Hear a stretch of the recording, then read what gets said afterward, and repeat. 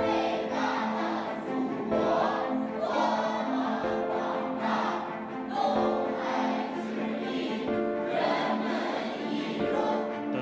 think it's driven by standing up to China per se, or driven by external factors with China. To me, it seems that there's been this change in the Kazakhstan government position is driven internally by domestic and social movements. So that really what we saw with the Sawatbai case a couple of years ago, I think made too much noise in the international media and domestic social discontent in Kazakhstan. Өмірдің соншалық қымбат екенін сезім.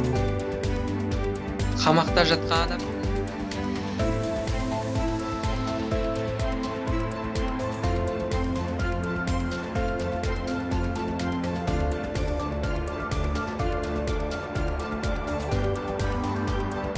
Both social and economic, to be honest. I have friends in Italy, and for them, they've traveled in Almaty, but for them it's a Russian city and it's a foreign city, and so the language barrier for them in particular prohibits them conceiving of Kazakhstan as being a place of home.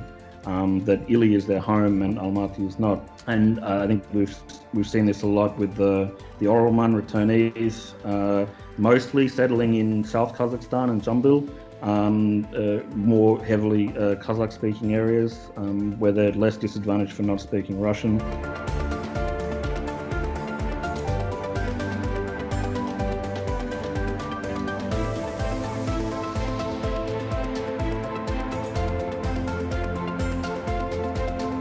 I think from the Kazakhstan side, then maybe we start to see that China is not as economically powerful as the Belt and Road narrative might have suggested, which means again that Kazakhstan might need to be thinking about European Union and Russia and China rather than expecting the China geo-economic boom to happen.